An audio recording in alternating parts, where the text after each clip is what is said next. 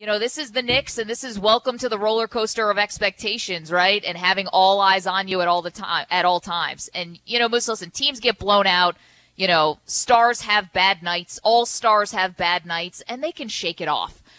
But when you have these sort of new expectations, the stinkers are really going to be a lot more noticeable. And that one was particularly ugly last night from the Knicks, and specifically from Julius Randle. And you just hope, and they should have a nice little cushion here to go on and play the Oklahoma City Thunder next on Saturday afternoon game. Now, granted, they've lost to the Thunder once this year, but that should be a game that they can rebound and try to win, and they are going to have to win the games they should win. You know what I'm saying? Like, that's at the point where the Knicks are right now. They need to win the games they should win. But last night, when you have Randle, who was just particularly, do you want to call it rusty? Do you want to call it tired? 3 for 12, 5 turnovers, and I thought the biggest indignity was when Giannis just strips the ball from him and goes the other way for a flush dunk, and it's like, oh man, just not your night. And, the only reason I worry, and again, all-stars have bad nights, I get it, but the only reason why you worry is because Randle is the engine. And but can we? No, I get that. But I'm not overreacting to it, Moose. No. I'm we just look at it is Milwaukee. It was a bad game for him. It's sure. And the Knicks was. in general. Right. But I don't know if I necessarily need to go where, he's tired or this is. How would you describe how he looked last night? I think he had a bad game. Honestly, and guys are going to have a bad games. He's not Giannis. He's not that caliber player, and even Giannis has had bad games. But I look at Julius Randle last night. I thought the Knicks overall played a terrible basketball game. Did. As Thibodeau said afterward, they didn't guard the perimeter. Did a terrible job on the glass. Their big star that they need to play particularly well and play great is Julius Randle. I just don't want to overreact to one game because I was kind of expecting it. I wasn't expecting a miracle last night. I think we all have a good feel about what this Knicks team is and what they're not. And, they're not Milwaukee. They're not Philadelphia. They're not Brooklyn. They're not the Clippers. They're not the Nuggets. They're not the Lakers. They're not the Utah Jazz. They're not that kind of team right now. That's why we've talked a lot about what, the brain trust led by Leon Rose can do in the next 13 days before the NBA trade deadline comes and goes. That is where you need to improve this team, Maggie. Now, could it have looked a little tighter? Yeah. Listen, they got their doors blown off. I guess it could have looked a little bit better, but was I going into that game last night expecting the Knicks to win in Milwaukee? No, because I think the Bucks are on a different level. Now, Randle played terribly. He did. He had a bad basketball game, but I also have seen Julius Randle enough this year to know that I think he can bounce back. And you're right, that was an embarrassing moment of the game. And, the Milwaukee Bucks turning turnovers into dunks the other way. And they were draining threes. The ball movement was fantastic. And the Knicks defense was absolutely lost at times. I'd just be a little bit leery, and I wouldn't do it, I wouldn't all of a sudden start grading out Randle or look at Randle last night and say, and make a bold declaration about if he's tired or exhausted. I think Julius Randle had a bad game. I think the Knicks went up against a significantly better team. I'm not making any grand declarations. I'm not making any grand declarations, but it didn't look good. And the fact is, I'm not actually just looking at this game also. I'm looking at even right before the trade deadline. So you had the 2 games, or not the trade deadline, pardon me, the All-Star break. You're talking about those 2 games before the All-Star break. And remember that San Antonio game where we looked and said, man, who looked like the team that was playing off the back-to-back that night? It looked like the Knicks were the ones, even though it was the San Antonio Spurs who had gone to overtime with the Nets the night before. And it was the Knicks were the ones, and specifically Randle. And I thought, man, maybe Thibodeau will actually give him a little bit of a break in that final game before the All-Star break against the Detroit Pistons. And instead, he logged 42 minutes in that game against the Detroit Pistons right before the break. And they did win, and that's great. And now coming out, it's like, this is what we talked about making sure that the Knicks are playing their best basketball at the end of the season. It's just one game. I understand it, but it's gotta be a priority to make sure that Julius Randle is getting what he needs. And maybe Maybe it was a little bit more rest. Maybe it's not. We're going to find out. But one thing I will say about another thing you kind of notice with the Knicks, and again, you're not making huge declarations off of a couple games, but it is obviously clear what Derrick Rose means to this team. And Derrick Rose was, kind of like basically an afterthought, but he has this great relationship with Thibodeau. He comes here in a supporting cast role, but you can see, and it's easy to see, how much the Knicks value his skill set.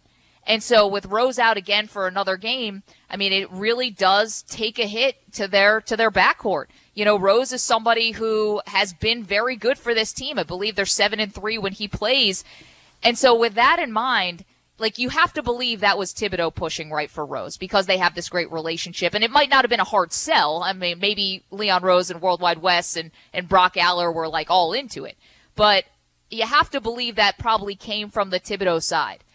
And seeing now what kind of value Derrick Rose has to this team, I wonder if that gives Thibodeau an even louder voice in that room before the trade deadline. I'm not saying he doesn't already have a loud voice, but even louder, because if he was banging the table for Rose, and you see now how important that trade is and should be, and how important he is to the Knicks, does Thibodeau get another one, quote unquote, so to speak, before the deadline? I mean, listen, and Rose's, when he's been here, and you do understand the importance of Derrick Rose, and he has completely bought in. He wanted to be back with Tom Thibodeau. He had a good rapport relationship with Thibodeau when they were coach and player in Chicago with the Bulls, and that relationship does continue here. So, yeah, maybe it does give Thibodeau a little bit more sway, but I think it's also has to be within reason too. I mean, I think and Thibodeau, said it the other day. He, who doesn't like talented players? And the Knicks are going to need to upgrade this roster. We've talked about that, and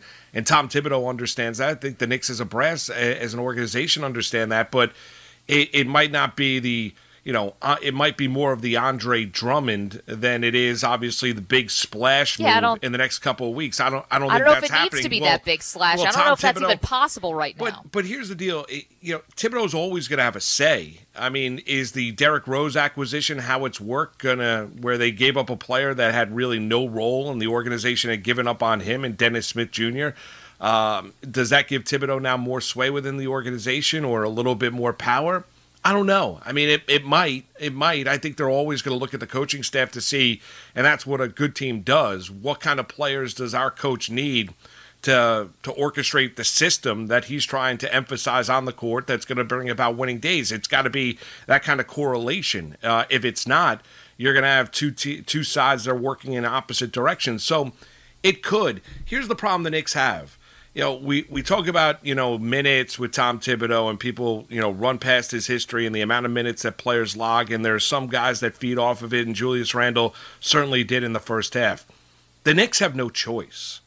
I mean, they really don't.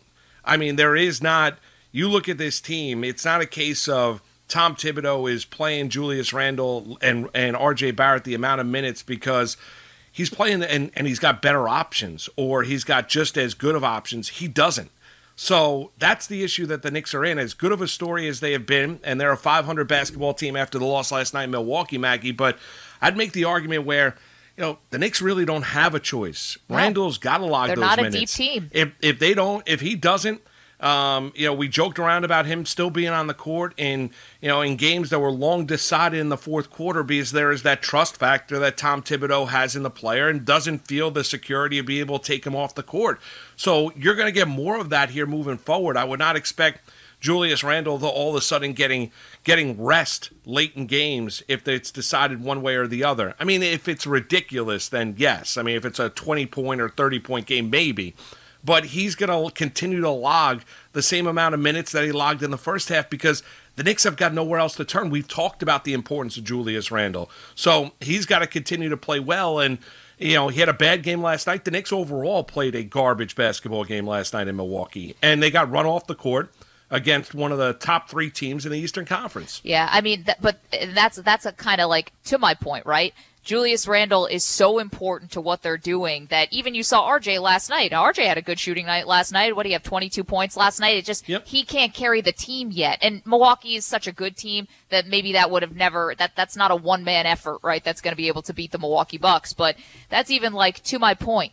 That's why it's going to be, I think, incumbent on Thibodeau to steal minutes when you can. To steal moments when you can to try and give Julius Randle some kind of rest. And listen, Randle's not asking for it, right? He makes everyone very aware that he is leading the league in minutes played and hasn't missed a game yet. No doubt about that. And I understand why he wants to let everyone know that, because I would too. But that's why it's going to be like we were talking about the evolution of Tibbs, and like I get that he doesn't have a lot of choices here. He doesn't have a lot of good choices. But at the same time, it's got to be about making sure you keep your best player operating at peak performance. And that might have to be 20. You might have to, well, he only played 20 because he couldn't hit a shot, and he was turning the ball over. He was hurting the team. I understand, but last night was a game in which it ended up being a 33-point loss. He only logged 29 minutes. And listen, so that was the fewest of the season. They shot 35% from the floor, and the Bucks nearly hit 50% of their threes. I mean, game, set, match over in 2021 NBA. I mean, that's if the Knicks can't, they're not going to be able to go toe-to-toe with an offensive team. They're just not, unless that team in Milwaukee does play a lick of defense. So they're just not good enough and efficient enough offensively, even if they were shooting the ball well before the All-Star break. So you look at that game last night, Maggie, I went into it, watched it, was not surprised that game got out of hand. Maybe was a little bit surprised at how poorly Julius Randle played, but they were a decided underdog going in for a reason. And then you got a little bit of a feel about where this Knicks team is, and you got humbled a little bit. And I'm not putting expectations that this team has to be this or has to be that. They're a playoff contender in the Eastern Conference. I think when you look at this schedule, if they play the way that they did in the first half, I think they could be a playoff team in the East. But they've got to go out there and do it, and Randle needs better nights than the one that he had last night. And as a team, they have to have an understanding that is a game that you highlight and say, if we play like this, we're going to get our doors blown off by Brooklyn, by Philadelphia, by Milwaukee. All these teams are just going to blow our doors off because that's just the stone cold reality. The defense wasn't good enough. And you're also not under the radar anymore, and neither is Randle. And that's my point, is that the stinkers are going to be a lot more magnified because you're an all-star now. I'm not saying that you are garbage. I'm not saying that we're judging you off of that. They're just going to be noticeable. And the thing is that it's up to Thibodeau and the coaching staff to make sure that they are in some ways protecting Julius Randle because he is so important to this team. And I thought it was a little bit ironic that the Knicks lose last night by 33 points because, of course, that's the number hanging in the rafters for the one and only Patrick Ewing. And it was interesting because last night yesterday, after the Georgetown game and after they beat Villanova, right, you have Patrick Ewing giving his post-game Zoom call or what have you. Or actually, reporters are actually at the Garden, so it's post-game press. And I think this was without even being asked, Moose. I think this was totally unprompted. He took issue with the security guards at Madison Square Garden, in his words, accosting him. I mean, stopping him, it sounds like often, not just one or two people, but often to check his security tag. And he was, like, I think genuinely miffed, right? Yeah, Connor, do we have the audio? I think that he was genuinely frustrated by this, although some people thought he was just joking around. You listen, you be the joke. Let's hear Patrick. But I do want to say one thing, though. I thought this was my building, and I feel terrible that I'm getting stopped, accosted, asking for passes. Everybody in this building should know who the hell I am. And I'm getting stopped. I can't move around this building. Like I was like, what the hell? Is this Madison Square Garden? I'm going to have to call Mr. Dolan and say, geez, is my number in the rafters or what? Apparently he did have a conversation with Dolan last night, and there was they got to the bottom of it, I guess. And here's the thing, like, to me, to me, someone who covers sports for a living, who grew up in the Ewing era, this is mind-blowing, right? How could anybody not see who Patrick Ewing is? How could they not understand what he means to that building, to the city, to the franchise? Like, Patrick Ewing, of all people, how could he get stopped at Madison? It is his house, you know? I get it, and I get why he would be frustrated by it.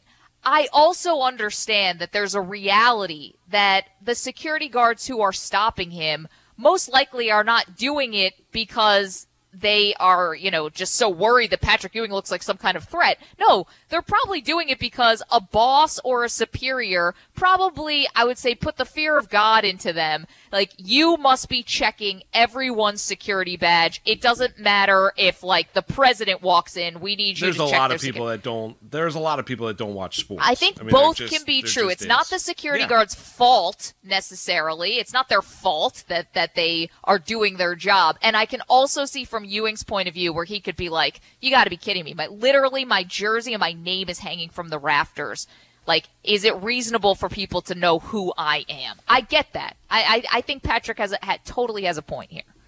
Yeah, I don't think there's any doubt. I don't think anyone. I think what Patrick had to say, voicing his displeasure at Madison Square Garden, but there are people that don't know who Patrick Ewing is. There are people that don't watch sports. There are people that amazingly enough don't know who Michael Jordan is, and everything, that don't pay attention. I mean, that's it. I mean, just like, you know, if, you know, a great artist walked across me that I would have no idea who he or she might be, and some people would be like, oh my God, would be aghast. I'd have no idea. Not that they're not great at what they do. I just don't pay attention to what they do. So it's not in my foray. So it's not surprising if you're Patrick Ewing and you're the head coach of the Georgetown Hoyas and you're a security guard working at Madison Square Garden. You know, you've been told that basically no excuses, that everybody's got to have a pass. I don't care who he or she might be. You can't walk around, and you know that individual or individuals that accosted Patrick Ewing probably had no idea who the hell Patrick Ewing was. It doesn't take away from what he meant at Madison Square Garden. It's just individuals doing their job because they were told before then, you know, not to do it. So, I mean, you look at it, you would think that everybody working at Madison Square Garden would be a sports fan, would have an idea who Patrick Ewing is. And it's not like Patrick Ewing is, you know, 5'10". You know, he's 7 feet. He stands out. You know, he's a guy that's crossed over. You know, it's not like he's a member of the Dream Team, Hoya Paranoia. It's not like he was just a good Knick. He was an all-time great Knick and an all-time great NBA player. That is what's so startling about this. So that's what hits everybody so much. And it's not like it's down in Greensboro, North Carolina. It's at Madison Square Garden where Patrick Ewing, as he's coaching Georgetown, can look up and see the banner honoring him and his career here in New York as a Knick. So, like, I understand your point of, like, not everyone's a sports fan, and I wouldn't expect a security guard to know every member of Billy Joel's band or whatever, you know, bands are coming to the Garden and performing all the time either. But would you expect him to know Billy Joel? I would expect them to know Billy Joel. Because here's the thing, right? You mentioned, like, I wouldn't know a famous artist if they walked in, right? Or yeah, if they would have no idea. But you also are not working at an art gallery in Chelsea. You know, like, if you were working at an art gallery in Chelsea, maybe there might be an expectation that you would know who the most famous artists are, and that might not be unreasonable. It's not like people were stopping, you know, just random people on the street outside of the Garden with a picture of Patrick Ewing saying, do you know who this man is? Like, you are working in the building, and I can see where Patrick would say, is it reasonable to know who I am? Because I understand that. I don't he's fault a Patrick. VIP, you know? No, I get it, but I don't fault Patrick for being frustrated by that. But I think both things can be true. I think Patrick can be just as frustrated, have that conversation with James Dolan last night, and the audio is fantastic, and kind of, you know, having that wry smile at the end of it as you could hear it as he's describing it. You know, but I also think that people are there just doing their job. I don't think everyone's going through every single coach that's going to be there and player that's going to be there and former player that's going to be there. You know, and it's not even a packed house. They're just basically been told, hey, Look for the security badges. Right, okay, Look but for the IDs. Make sure that everyone's wearing the ID. Make sure there's no excuses. Nobody can just be walking around aimlessly doing whatever they want to do. This is what we have to do now. This is what we're doing. And that person probably just didn't look at and went up to Patrick Ewing and said, "Where's your ID? What is going on?" And Patrick's like, "Well, what do you mean? I'm Patrick Ewing."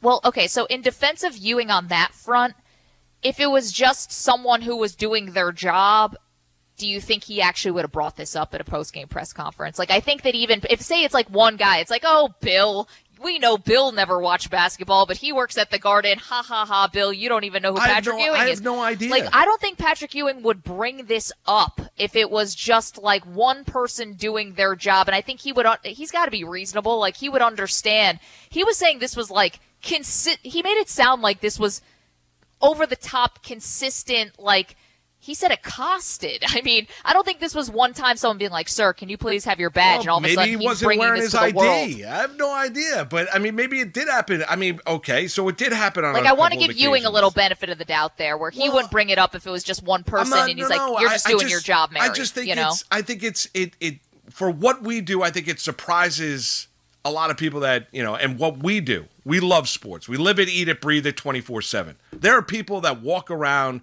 that could care less about what happens with the Yankees, the Mets, what happens in basketball, what Julius Randle's going to do in the second half, could have no idea whether Patrick Ewing played at Duke, Georgetown, or Creighton. I mean, there are people out there that could care less about what happens, during March Madness. I mean, that's just the truth, men and women. I don't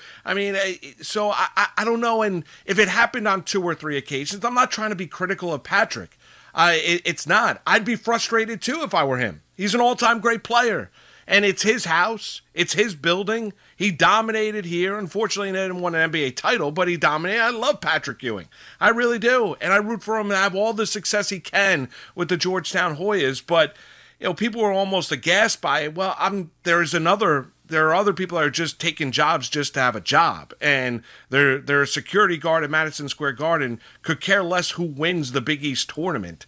Could care less what players are walking by them or what head coach is walking by them. They don't know them from any Tom, Dick, and Harry out there. So, I mean, that's just the reality. Now, if that surprises you, well, then that surprises you. But that's the truth. So if it happened on 2 or 3 occasions with Patrick Ewing at Madison Square Garden to where then he's vocally frustrated, I get that from Patrick. I understand that. He can be frustrated. Both things can be true. And you could just have people that are just doing their jobs and really have no idea who the hell Patrick Ewing is. Is that surprising to some? Absolutely. Well, but here's the thing. It's not like they went down to Pastis at brunch and started holding up photos saying, "Do you know who this man is?" And it's Patrick Ewing. Like, maybe there actually needs to be, like, if you are not somebody who is familiar with basketball and you're working the Big East tournament, maybe you're taking tickets and not working at the coach's entrance. Why not wear the ID? How about you wear the ID? Do we know that he wasn't? Well, how would he not be? Well, you said they were checking the ID. Yeah, they were checking the ID. Just making sure. We don't know the details here, but enough where he felt like this was enough to bring to the national media. He knew that this was going to get attention. I mean, he was frustrated because Patrick, of course, and it's ego. Let's not also forget about it, too. I mean, this is ego from Patrick Ewing. This is him walking into his building. It's Madison Square Garden. It is New York City. We all know about the frozen envelope, deal with Stern in the mid-'80s draft coming out of Georgetown. I mean, Patrick Ewing is a historic, not just college player, is a historic NBA player. And I'm sure it has to do with a lot of ego because he's walking into it and saying, how the hell do you not know who I am? Do you understand what I was as a player, what I've done here in the Big East, what I've done here at Madison Square Garden as a member of the Knicks? And I get that. I can understand that. So yeah, but Moose, I think ego comes into play as well. If your ego is that big that you would need like that a security guard not knowing who you are would be enough to damage that ego or to bruise that ego at all, why would you bring it to the occasion? Why would we bring that to the public? It only makes you look worse because it's like you're acknowledging people in your own building don't know who you are. That doesn't help your cause. Well, I know, I get it. I understand that point. Is it really? I don't know if Patrick Ewing's embarrassed. I don't know if he's embarrassed, but I think it is a bruised ego. It's a bruised ego, so I wouldn't bring that to the world. I think Ewing walks into Manhattan and expects everyone to know who he is. And rightfully so. Not Manhattan, the Garden. Not Manhattan. I think, listen, I think you're walking around Midtown Manhattan during normal times, and you're walking into Times Square. I mean, Patrick Ewing, a lot of people are going to, and I think he has the ego, and that's fine. He should. I'm not saying he shouldn't. He should. He was that great of a player. His defense, what he did at Georgetown, what he did with the Knicks, that ego should be there. I would be bothered as well if I were Patrick Ewing. I would bring it to the public forefront as well. I'm not looking at it as an embarrassment. I'm looking at it as basically WTF. Like, what is going on here? How the hell do you not know who I am? Do you know what I did in this city? Do you know what I did in this building? Do you know what I did for the university that I now coach? So I get it. I understand it, Patrick. I don't look at Patrick any differently. I thought it was kind of. Oh, I don't either. I think it's eye-opening to the fact that there are people that just look at Patrick Ewing and see there is a tall man and don't understand what he is.